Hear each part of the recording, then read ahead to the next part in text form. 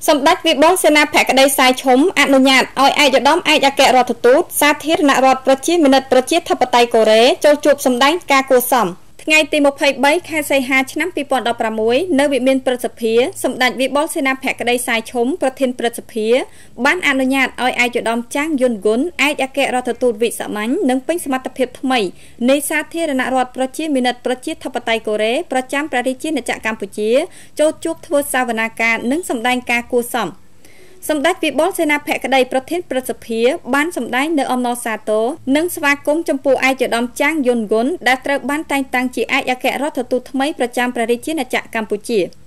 តាមរយៈបេសកកម្មការទូតនេះសម្ដេចជឿជាក់ថាឯកឧត្តមនឹងបន្តពង្រឹងពង្រីកឥតឈប់ឈរនៅទំនាក់ទំនងការទូតសហប្រតិបត្តិការល្អរវាងប្រជាជននិងប្រទេសទាំងពីរឯកឧត្តមឯកអគ្គរដ្ឋទូតបានវិតម្លៃខ្ពស់ចំពោះការអភិវឌ្ឍប្រទេសកម្ពុជាលើគ្រប់វិស័យក្រោមការដឹកនាំដ៏ឈ្លាសវៃរបស់រាជរដ្ឋាភិបាលកម្ពុជា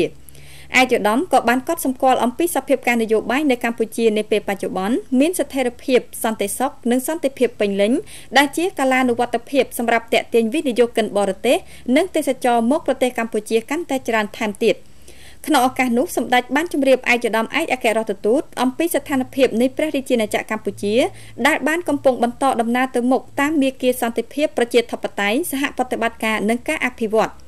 សេដ្ឋកិច្ចកម្ពុជានៅតែបន្តរីកចម្រើនជាបន្តបន្ទាប់ពីឆ្នាំ2010រហូតដល់ឆ្នាំ2015សម្រាប់បានកំណើនជាមធ្យម 7% សម្រាប់ឆ្នាំ2016ការព្យាករណ៍កំណើនសេដ្ឋកិច្ចរំពឹងថាកម្ពុជានឹងសម្រេចបានក្នុងរង្វង់ 7%ផលិតផលក្នុងស្រុកសរុបសម្រាប់មនុស្សម្នាក់រំពឹងនឹងទទួលបាន $1,301 អាមេរិកកម្ពុជាខិតខំសម្រេចឲ្យបាននៅគោលដៅកាត់បន្ថយភាពក្រីក្រក្នុងអត្រាជាង 1% ក្នុងមួយឆ្នាំក្នុងឆ្នាំ2016កម្ពុជានឹងចាក់ចេញផុតពីចំណាត់ថ្នាក់ពីប្រទេសដែលបានប្រាក់ចំណូលទាបទៅជាប្រទេសចំណូលមធ្យមកម្រិតទាបជាមួយគ្នានេះកម្ពុជាបានខិតខំសម្រេចឲ្យបាននៅចក្ខុវិស័យអភិវឌ្ឍរបស់ខ្លួនក្លាយជាប្រទេសដែលមានចំណូលមធ្យមកម្រិតខ្ពស់នៅឆ្នាំ2030សម្ដេចបានបញ្ជាក់បន្ថែមថារាជរដ្ឋាភិបាលបានបន្តអនុវត្តកម្មវិធីកំណែតម្រង់ឲ្យមានលក្ខណៈស៊ីជម្រៅរួមមានការកែតម្រង់ការគ្រប់គ្រងហិរញ្ញវត្ថុសាធារណៈការកែតម្រង់រដ្ឋបាលសាធារណៈការកែតម្រង់កងកម្លាំងប្រដាប់អាវុធការកែតម្រង់វិមជ្ឈការការកែតម្រង់ប្រព័ន្ធយុត្តិធម៌និងតុលាការការកែតម្រង់ដីធ្លីនិងការគ្រប់គ្រងធនធានធម្មជាតិនិងការប្រយុទ្ធប្រឆាំងអំពើពុករលួយ